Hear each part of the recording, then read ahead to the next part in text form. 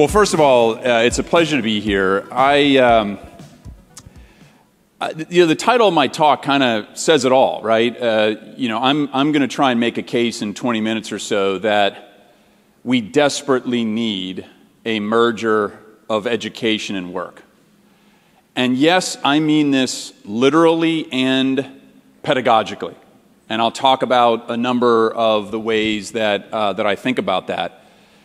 But because this is a STEM conference, I'm sure everybody loves numbers, right? So I'm going to throw out some numbers real quick that I want you to hold in your head for a second. Number one, 98, 13, 11, and double-double, right? So I'm going to tell you why those numbers are important. But number one, 98, 13, 11, and double-double. Before I tell you about those numbers, I want to share a bit of a story about my own experience with this. So long before I got involved in extensive research that I was involved in leading at Gallup, where I was for about 7 years prior to my relatively new job at Kaplan, which I've been in for the last year.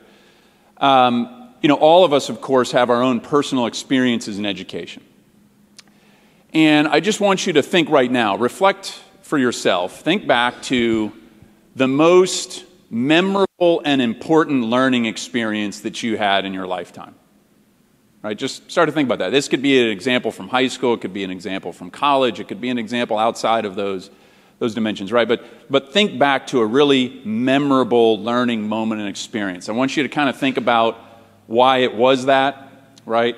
What it helped you accomplish or kind of understand or discover, the people that were most likely involved in making that happen for you. And I'm going to share my most memorable learning experience, and I want to use it as an illustration of the research that I'm going to share with you briefly. But so go back. I just had, hard to believe, for me at least, my 20th college reunion this past spring. I feel like that was only about 7 or 8 years ago, but it's been 20.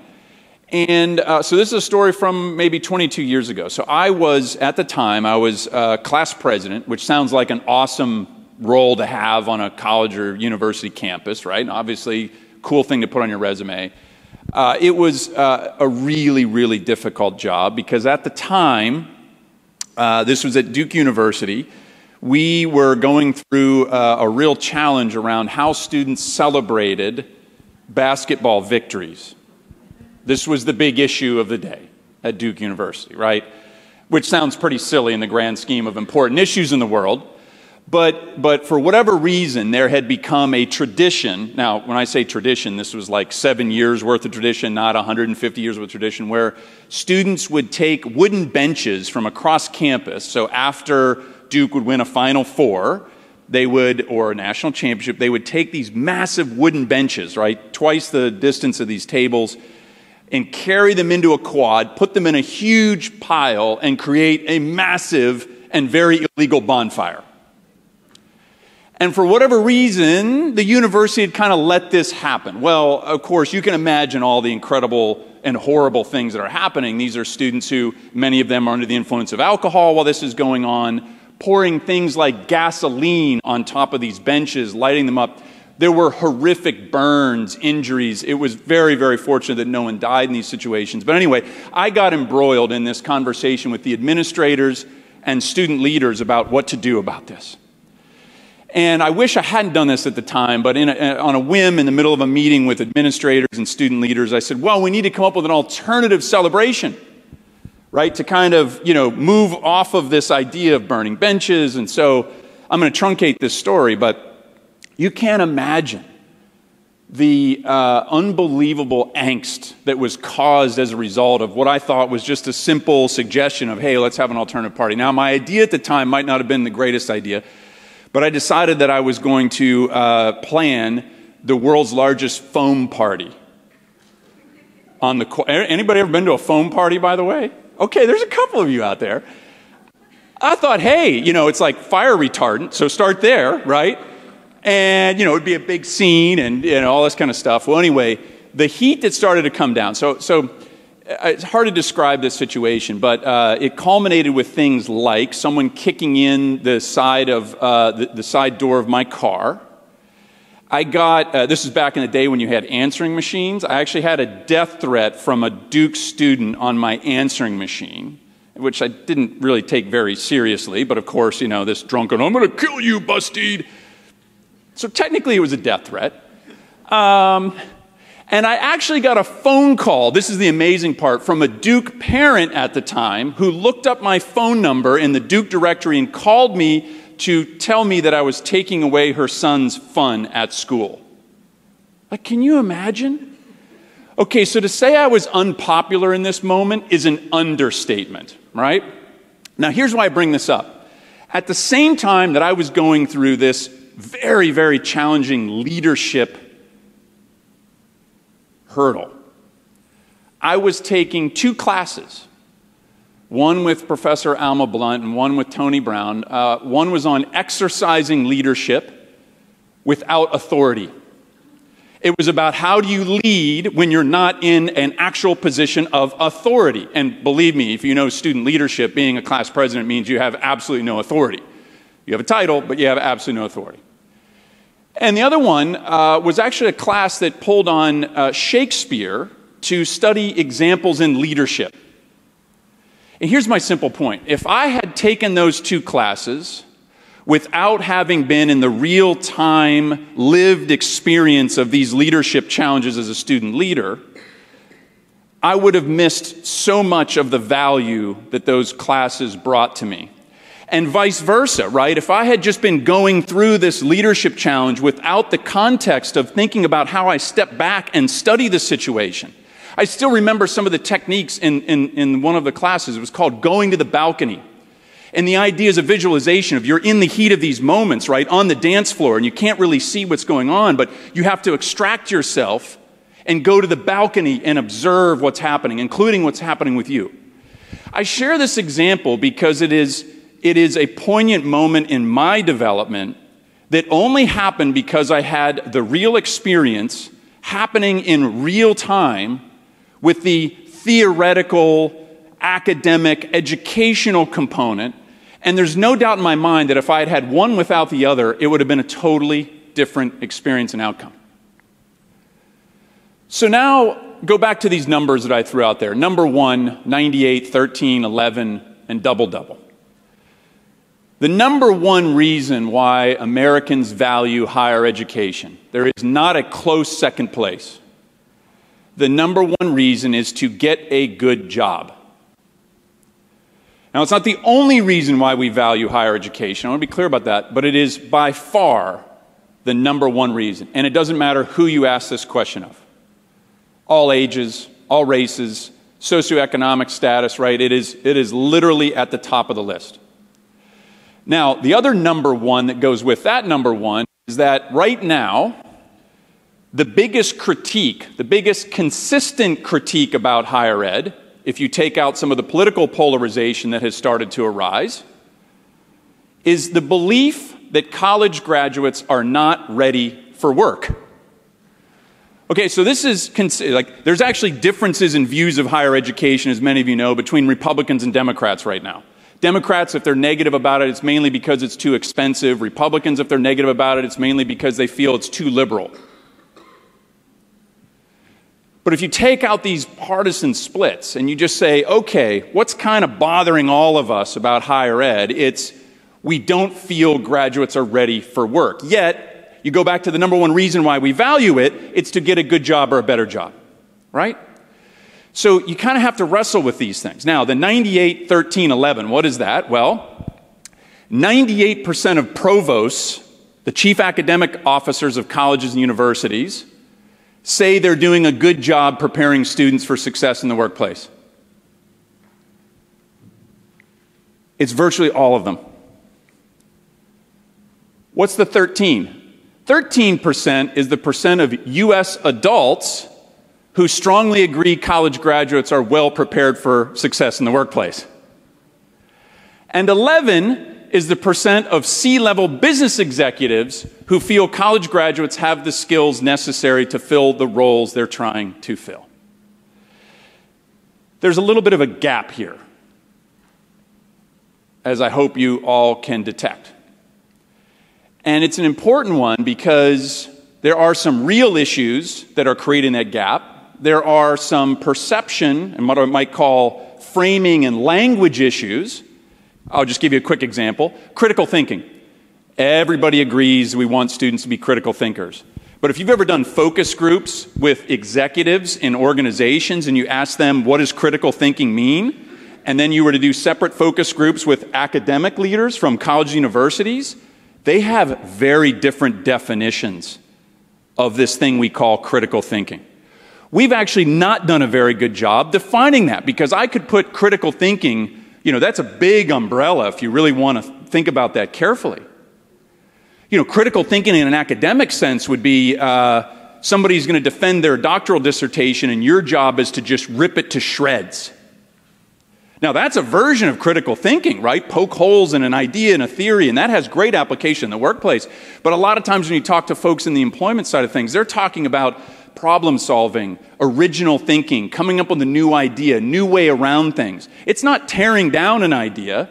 And I don't want to sound too critical about critical thinking. I'm just illustrating the point here that even things we agree to, that we rush to agree to between academia and employers, for example, if you start to get under the hood a little bit, you realize we're actually not all in agreement about critical thinking. There's all kinds of derivatives of that. So, okay, you say, all right, if the number one reason is to get a good job, and most people other than chief academic officers don't feel we're doing a very good job at that, let's go back to these most memorable, important learning experiences, right? The one that I shared, the one that you're thinking about in your own head.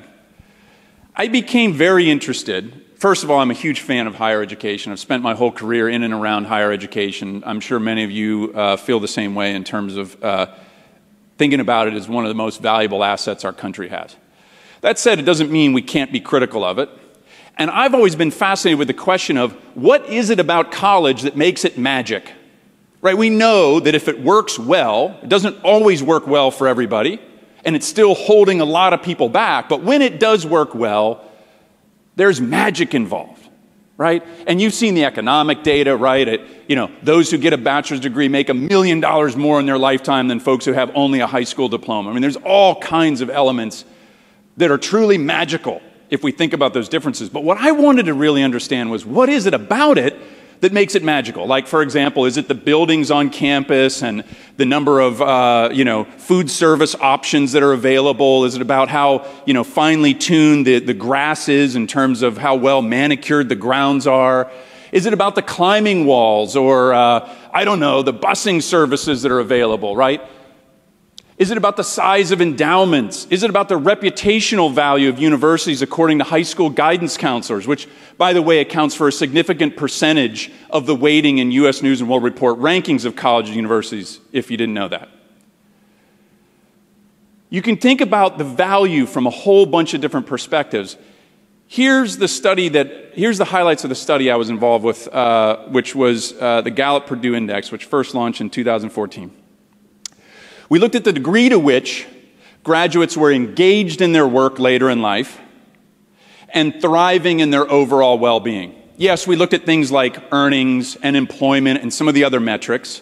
But the reason why I like those two things is that they really kind of elevate that beyond some numbers that are actually kind of tricky to deal with. Like, so for example, if I've got a great school of education, it's obvious that the average earnings of those graduates are not going to be as good as if I'm a school that's entirely focused on, for example, STEM degrees. Because there's just differences in earnings.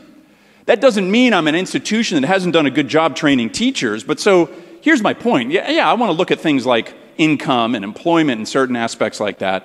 But those measures start to mask other qualitative aspects, like, for example, a great education school teaching teachers who are just going into a field that they make less money, right? So this idea of, are they engaged in their work? Are they thriving in their overall well-being was what we anchored the study around. And what we were really looking for, well, what were the aspects of college that really move the needle on those outcomes? And here's the quick synthesis of it. There's really two major categories. What I call work-integrated learning and relationship-rich learning. And I want to just quickly highlight examples. So what do I mean by work-integrated learning? These were, think back to your own experience, right? These were graduates who strongly agreed to statements like, I had a job or an internship where I applied what I was learning in the classroom. I worked on a long-term project that took a semester or more to complete. Interestingly enough, just to give you an idea of the nuances here, we also asked the question, did you have a paid job during college, yes or no? How many of you had a paid job during college? Just raise your hands real quick. That has no relationship with anything later in life. Now, I'm not saying that wasn't important. You earned money. You were probably able to pay some bills, or right? So like from that perspective, that's exactly right. Buy a book. It was important from that perspective. But in terms of the odds ratios of that making you more or less successful later in life, has no relationship. Go back to the question that doubles your odds. So back to the double-double. Doubles the odds that you're engaged in your work and thriving in your well-being was the first one I mentioned. I had a job or an internship where I was able to apply what I was learning in the classroom. That's where the magic is. And if you don't think about how important that nuance is, you could get tricked and go, well, that's the same question. Did you have a paid job during college, yes or no? No. They are very different questions. Now, many of you who had that paid job who raised your hands, actually raise your hand if you feel in that paid job you were able to apply what you were learning in the classroom. How many of you would raise your hand to that? So about half of those who raised their hand about a paid job feel like they were able to apply the learning. Those are totally different ball games. Now, I'm not here to suggest that we can make that perfect in every situation, right? But it's also a limitation of our imagination. So if I'm an individual student who gets a job, this was my dad's example. I was using him as cognitive interviewing research. He's 80 now. This is probably when he was 75. I asked him, I said, did you have a paid job during college? He was like, yep, definitely. This is how my dad would talk. And I said, did you feel like you were able to apply what you were learning in the class? Nope. And I said, well, tell me about that. And he was like, well, I was paving runways, and that's all I did. I just paved runways, and it was really hot, and we just paved runways all day. And so we started to get into this bit of a conversation around, well, you were a chemist, right, Dad? He was trained as a chemist. I'm like, yeah. I'm like, so didn't you think about like what was the mix of the concrete or the asphalt that you were laying? And he's like, well, I didn't think about that. I mean, here's my point, right? All of us can play a role in curating the connections in these learning experiences. And so as you look at the research, the double-double is if you had a long-term project that took a semester or more to complete, if you had a job or an internship, were able to apply what you were learning, on the relationship-rich side of things, I had a mentor who encouraged my goals and dreams. That's a very strongly worded statement. Only 2 out of 10 college graduates strongly agree to that one. If you strongly agree to that one, congratulations. That's the single most important one to hit. But you go, okay, great. That also, by the way, doubles your odds of being engaged in work and thriving in your well-being later. So if you take all that away, right, you say, okay, this is why people value higher education. We don't feel like we're doing a very good job at it. What are the magical ingredients that make this thing called education work? It is the merger of work and education. Now, so I'm going to touch briefly on examples of where I see the future going, and the future is actually happening now. By the way, you're seeing these examples in the news all the time. Think about Amazon announcing their $700 million education and training initiative. Literally, that's $700 million. There is nothing in there that has anything to do with a bachelor's degree, by the way. Just a really interesting point. Now, I'm not saying that Amazon doesn't value people who have bachelor's degrees, but that $700 million training initiative they announced is about things other than a bachelor's degree. Here's some things that we're going to see. Co-ops and credit Most of you know about co-op experiences. Organizations like Northeastern University and Drexel have been doing this for literally 100 years. It is now one of the hottest, most popular aspects in higher education in terms of what students and parents are looking for and what employers are looking to hire out of. These are students who have had an integrated work-learning experience as part of their educational experience, not by chance or accident, right? It's pedagogically designed and woven together. Credit what is that? That's just kind of a blend of 2 words, degree and credential. And I'm convinced that you're going to see a lot of academic institutions, college universities, who will ensure that their students are leaving not just with a bachelor's degree, but they're also graduating with some form of an industry-recognized credential as part of that 4-year experience. These are examples where these things can be woven into the current higher education model. And by the way, you can apply this in your thinking to high schools too. Obviously, as you get into kind of middle school and elementary school levels, we're talking about different examples of work-integrated learning. But there's ways to mimic work-related environments at all levels of education. Here's another thing that you're going to see. You're going to see students going pro early. What do I mean by this? This is research that we actually just finished conducting at Kaplan. 56% of current high school students and 74% of current parents, if it were an option, would consider having their student, or they would, if we're talking about the student, they would consider going to work full-time directly out of high school for an employer who makes college part of the package. Now think about this. This sounds really subtle, but it's also revolutionary at the same time. Most of us think about going to college to do what? To get a good job. This is going to get a job to get college. College is still valued, but what they see is, number one, they don't want to rack up a lot of student loan debt. Number two, they actually see the value of connecting learning and work. So they actually see this pedagogically as a better pathway, right? Not like I'm learning for 4 years and then I go to work. It's these things are feeding off of one another. They see the inherent value in that.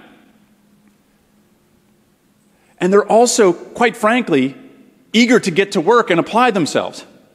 Now, this isn't for everybody, but the percentages I just shared would tell you that if we crack open the door to these kinds of pathways, if employers crack open this door and universities are able to work with them in partnership, this isn't going to be something where a few students walk through that door. This is going to be like a floodgate that opens up. And I can tell you right now, the conversations I've been in with major employers, they are very eager to build these kinds of models. I'll give you a couple reasons. One, they just can't find the talent they need. There are 7.2 million jobs open right now in the United States, which is more jobs open than people unemployed looking for work. It's just not possible, right? I've had conversations with Fortune 500 organizations who have said things like, we now realize we have to create our own workforce. And what they mean is literally grow their own talent. And this starts, by the way, before college. So here's the other thing they say about this, which is really important for all of us to understand. They're all concerned about diversity, talent, pipeline initiatives. And they have been struggling mightily to figure this out. Most companies are still failing miserably on building more diverse talent pipelines. One of the reasons they're failing, and they're saying this to me in conversations, is because they're only recruiting out of colleges and universities. And by the way, for as much as higher education has worked hard to increase the college going and college completion rates of underserved minorities in our country, we are still not doing an adequate enough job. And so when these employers go, you know what, we're interested in building more diverse talent pipelines, they're now literally saying that we're no longer going to restrict our thinking to just hiring graduates out of college, because college itself winnows down that talent diversity pipeline inherently because of what it is. Now, we also know it's this powerful game changer if we do it right. So can we wrestle with both of these things at the same time? I hope we can. But if you think about this, this is a fundamental shift in how we might all think about education and work. These things now just become combined. Now, let me just throw out some quick stats as a wrap-up. IBM just came up with this great report in about the last 2 or 3 weeks that estimated there will be 120 million workers globally displaced by artificial intelligence. I mean, there's various numbers out there, right? But let's just run with 120 million. That's a lot of people.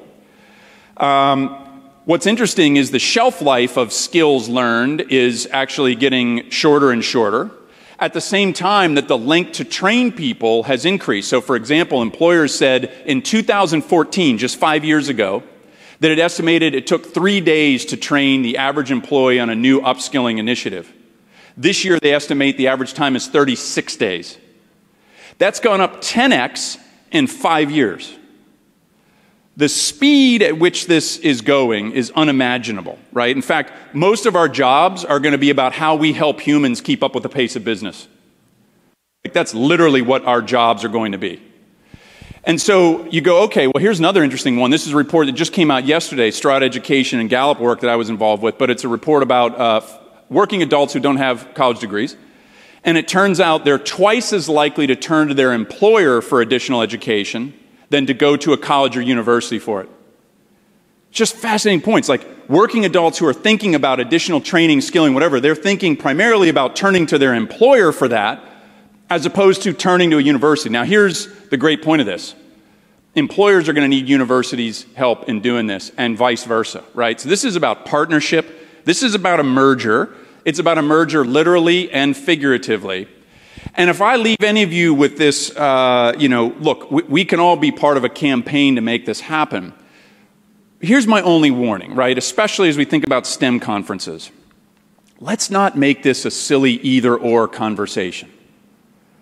Okay, it's not STEM or the broader liberal arts, right? It's not liberal arts versus careerism. These are literally conversations we get into at conferences where even in the field, we create this silly dichotomy between these two things. This is not an either-or conversation. This is a both-and. So this is not about just education or work, right? This is about both education and work. And this is going to be true at all ages, across all different industries, right? You name it. We're talking about younger learners. We're talking about older learners and everything in between. But anytime you hear this conversation, here's another one. Soft skills versus hard skills. Anytime you hear liberal arts versus careerism, right? Punch that conversation in the nose, please. Thank you very much. It's a pleasure to be with you.